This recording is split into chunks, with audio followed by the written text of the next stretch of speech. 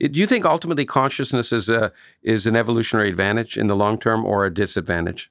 Well, that remains to be seen. Of course, but I'm going to ask you to... Well, it depends on whether we destroy the environment to the point where our kind will no longer exist. Yeah, so I think it does seem in the short term consciousness was, in short term I mean the last few million years in terms of the human evolution and becoming the dominant species on the planet.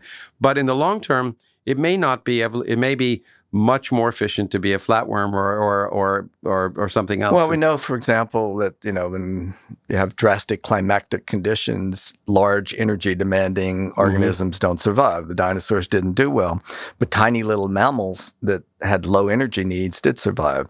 So as we continue to change the environment in which we live, each time we lose a species, and we're losing a lot of them now, it makes a subtle difference in the ecosystem.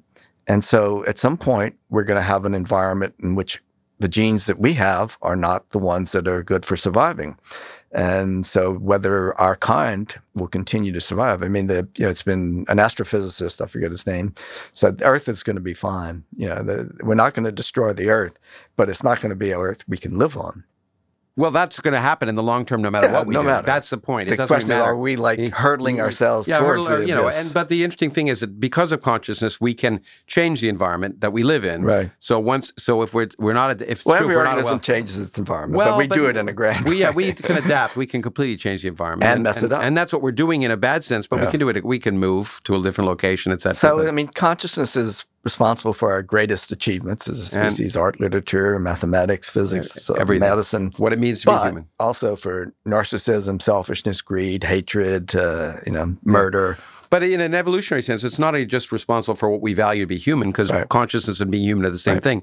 It's probably what has made us so evolutionarily successful to be able to be one of the only species, far as I know, that can, except for maybe bacteria, that can inhabit the entire planet effectively because of its consciousness. Well, the other thing that we're the only, I think, species that can do is decide to terminate ourselves. Yeah.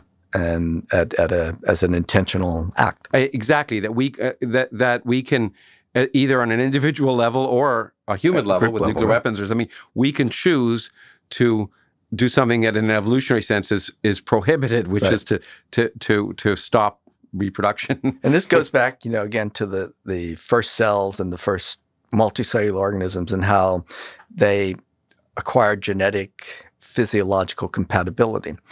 But with the arrival of consciousness in the human brain, self-autonotic consciousness, that was a rogue system that could make decisions that go against the better good of the entire rest of the body. Yeah, the rogue decisions, which may be, as you say, responsible for good and bad. Right.